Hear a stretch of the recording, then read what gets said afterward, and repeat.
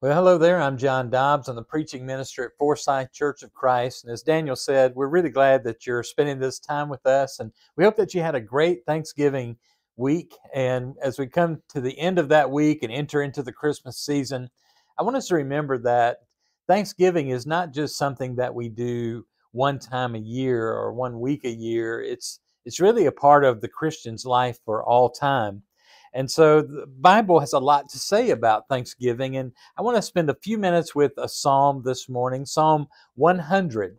And I want to begin by just reading over that with you, and then we'll have some thoughts about that. Psalm 100 says, "Shout for joy to the Lord, all the earth. Worship the Lord with gladness. Come before him with joyful songs. Know that the Lord is God. It is he who made us, and we are his. We're his people, the sheep of his pasture. Enter his gates with thanksgiving and his courts with praise. Give thanks to him and praise his name, for the Lord is good, and his love endures forever. His faithfulness continues through all generations."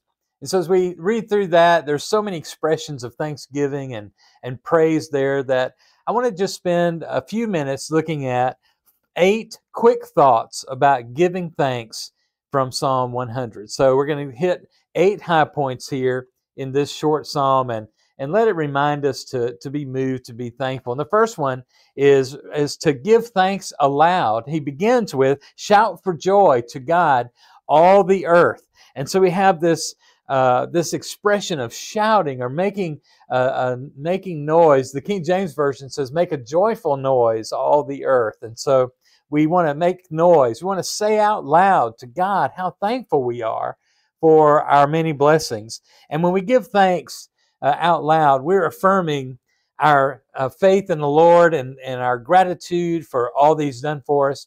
But also when we use expressions of thanks in our conversation, we help other people to be thankful. We kind of remind them to be grateful for what they have. And it's all the earth, he says. I think about what if everybody on earth expressed thanks. What a beautiful noise that would make for the Lord. And so we want to be a part of that crowd that's always saying thank you, to speaking words of thanksgiving out loud. So first, give thanks aloud, and then give thanks in worship. He says to worship the Lord with gladness. And all we have to do is really think about who God is and what he's done for us, to how he's blessed us, to be offering up worship with gladness. So I want to encourage you, even though on this, if you're watching this on a Sunday morning from your home, I'm glad we have that opportunity. But I do want to encourage you to think about gathering with a church family, because there's something about being in the room with other believers, hearing their voices, letting them smile at you and have some conversation. It reminds us that we're not alone, and that God is so good. He's provided a wonderful church family for us to be with and give thanks. So there's that kind of worship. There's also worship that we express to God on our own during our private devotions, or just spending time thinking and thanking God for all he's done.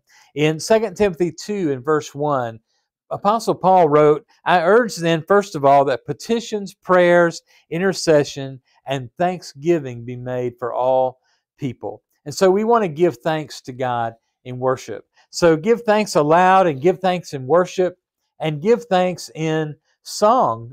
Verse 2 of our psalm says, "Come before him with joyful songs." So we should allow words of praise to fill our mouth and our minds and our hearts, and express that in song. And no doubt on this Sunday, so close to Thanksgiving and Christmas, many churches will sing a song we know as doxology. Praise God, from whom all blessings flow. Praise him, all creatures here below. Praise him above, ye heavenly hosts. Praise Father, Son, and Holy Ghost. And the scriptures, of course, we could fill an hour with scriptures about praise and honoring God in song. In Psalm 147 in verse 1, the Bible says, "Praise the Lord, and how good it is to sing praises to our God, how pleasant and fitting to praise him." And I really do think and believe that when we sing words of praise, we're affecting our heart and our mind and the way we think about things. Let's think about if you hear a sad song, how it makes you feel sad. Or, a certain other happy song makes you feel happy. When we sing songs of praise, it makes us feel worshipful. So give thanks in song. The Lord's brother James, in James chapter 5 and verse 13, said, "Is anyone happy?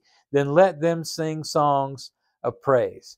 So another point in this psalm I see here about giving thanks is that we're to give thanks for His care.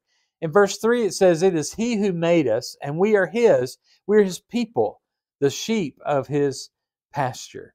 And so we thank God for His care, His mercy in our life, the way that He loves us and takes care of us and blesses us. In 1 Timothy 4 and verse 4, it says that for everything God created is good, and nothing is to be rejected if it is received with thanksgiving. So we receive with thanksgiving all the blessings that God has provided for us. And one of those is just that's belonging. We are His. And it's one of the most beautiful pictures in the Bible that's of a shepherd and his sheep. A shepherd is tender and loving and caring for his sheep. He's taking care of the flock. He leads them beside still waters. He makes sure that they have something to eat. When they go astray, he makes sure that they're found and brought back. And so is it any wonder that David wrote, "The Lord is my shepherd"? And in this text, we have that expression, we're His people, the sheep of His pasture. And it expresses the great care that God has for us, and we're thankful for that.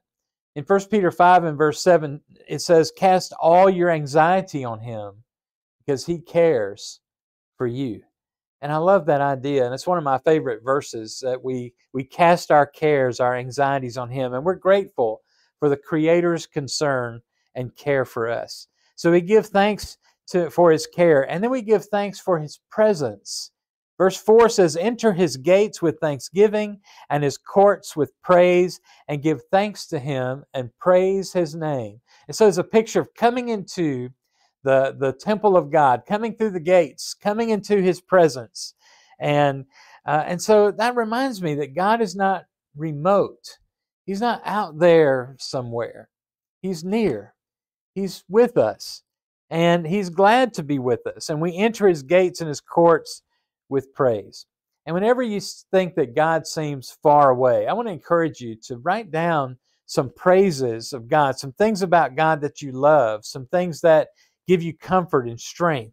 And that's a pathway into remembering the presence of God, that all these things are here because God is with us. Psalm 16:11 says, "You make known the path of life. You fill me with joy in your presence, with eternal pleasures at your right hand." And so we have this picture of God's presence. And then give thanks for the goodness of God. The goodness of God. Verse 5 says, "For the Lord is good." As you read through scriptures, the nations around Israel, they had a lot of gods, and they didn't always think their gods were good. In fact, there were some of them were kind, but many of them were feared, and the idol worshippers would make great sacrifices to them, trying to appease them, trying to keep them from doing something terrible to them. And so Israel could enter into the temple with thanksgiving because God is good. And they had a different relationship with God than these idol worshippers did with their gods. Israel's God cares. He provides. He protects. He loves. And so God is good to us in so many ways, and never more than when He sent Jesus to be our Savior. We recognize the goodness of God, that He always wants the best for us. And when we remember that, we give thanks. And another thing we see in this psalm is we give thanks for His love. Verse 5 says, "His love endures forever." Love's kind of a cloudy thing for human beings. We use that word love all the time. We love hamburgers and pizza. We love, maybe we don't love turkey this week after we ate so much of it, but next year we'll love turkey again.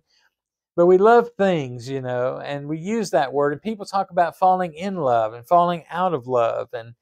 And love is kind of cloudy for us, as I say. But with God, love is sure, it is clear, it is everlasting. Psalm 136, if you read that sometime, it emphasizes the permanence of God's love. Over and over again it says, His love endures forever. And that's the kind of love that God has for us, a love that never ends. And the end of that psalm says, give thanks to the God of heaven, His love endures forever.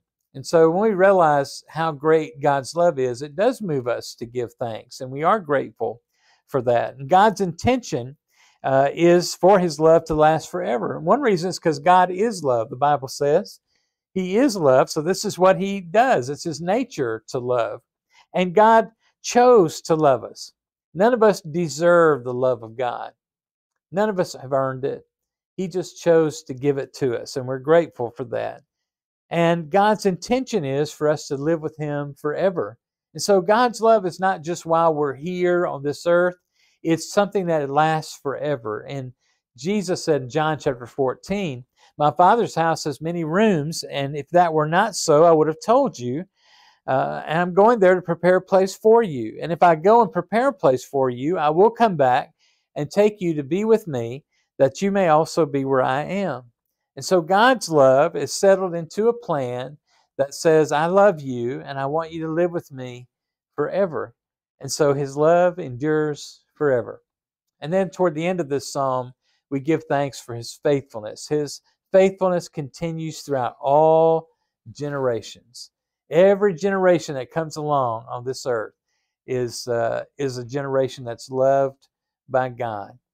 Psalm 100, Hebrews 13 and verse 8 says, Jesus Christ is the same yesterday, today, and forever. His love continues on through the next generation for our children and our grandchildren and their grandchildren.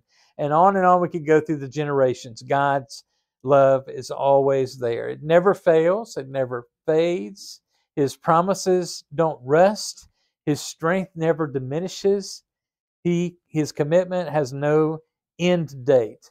And, you know, we're not faithful always. I know that we struggle, we fail at times, but even when we're struggling, God's love continues on unwavering. His mind is made up. He loves you, and you can't talk Him out of it, no matter how hard you try. I saw a meme one time that said, that I've given God 1,000,000 chances not to love me, and He hasn't taken one of them yet. And that's so true. So that's 8 reasons from one psalm as to why we're thankful to God. And because of who God is, we can be thankful in every circumstance. And that's why Thanksgiving, it's not just a once a year gathering of friends and family. It's not just a one time a year remembrance. It's a part of the Christian's daily life. We never want to stop giving thanks.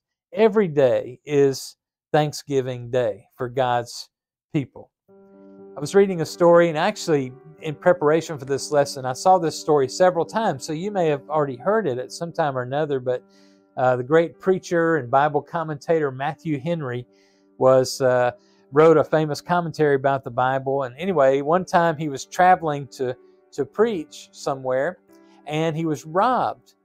And most people would have been very upset and even despondent. But Henry wrote in his diary these words. He said, I am thankful. I'm thankful that during these years I've never been robbed before.